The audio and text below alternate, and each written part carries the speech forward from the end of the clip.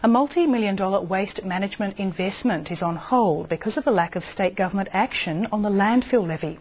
One of Australia's biggest waste companies says it won't proceed with a state-of-the-art recycling plant until Victoria stops making it cheap to simply dump rubbish.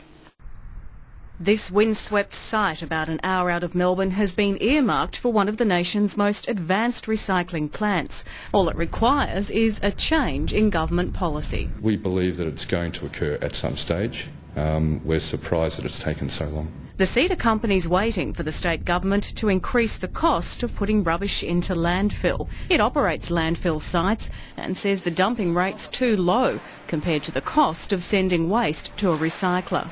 You just can't compete when you want to build a facility that can do what the community wants it to do and also what we want to do. At $9, it's just too low.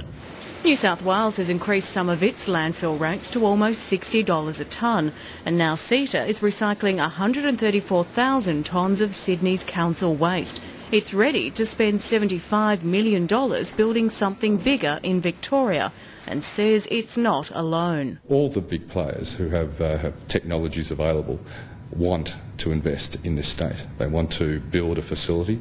Environment Victoria and companies such as CETA have lobbied to increase the levy. We've been putting very strongly to the state government that an increase in the landfill levy will lead to an increase in jobs and clean, green jobs going into the future. The government says it wants to cut down on landfill and increase recycling rates. It's just looking at the best way to do it.